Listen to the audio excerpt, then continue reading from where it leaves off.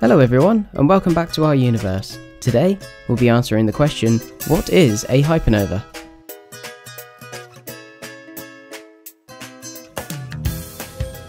A hypernova is a special type of supernova created when a star is at least 40 times the mass of our Sun. This then expands the nuclear fuel and then collapses directly into a black hole. This ejects two plasma jets that are almost travelling at the speed of light. A hypernova is the most energetic event in the universe. This event has chunks of matter being converted into electromagnetic radiation. For instance, if a star went hypernova within our galactic neighbourhood, it could cut the density of the ozone layer in half. This would be a massive threat to life on Earth as we know it. But even the nearest star theoretically capable of going supernova is over thousands of light years away. But still, a hypernova is considered to be a massive risk to planet Earth, even though the probability is very low.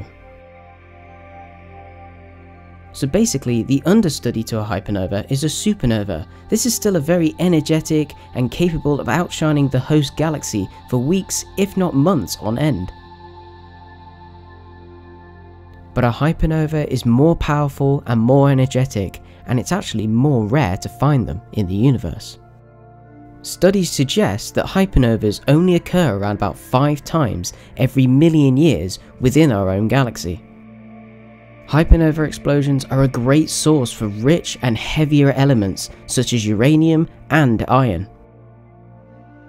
This is the big difference between a hypernova and a supernova. A supernova's normal fusion processes can only create elements as heavy as iron. Meanwhile, a hypernova can actually accelerate the fusion processes, creating heavier elements like uranium. And to create things that are heavier than iron, it requires temperature and pressure at such intensity that is not found in the lifetime of a star until it dies in a hypernova. Hypernovas have also been discovered to be a great source of gamma-ray bursts. These can be intense blasts of light that can be between a few seconds and a few hours. For example, the short gamma-ray bursts that last for a few seconds occur in star systems composed of only 2 neutron stars, or a neutron star and a black hole. Neutron stars are basically a very dense stellar remnant, and when they do collide, they release massive amounts of energy into the universe. The gravity of neutron stars and black holes are so strong that little other material is around it, so when they do collide, the energy that is released doesn't come from anywhere else apart from the objects themselves. In a normal star system, there is a massive amount of gas and rock surrounding the star.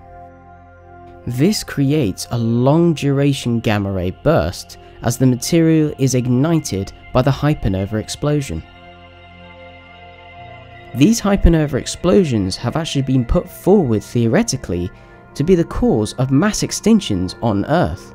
But to be honest, there isn't enough information about hypernovas or gamma ray bursts to really conclude this theory.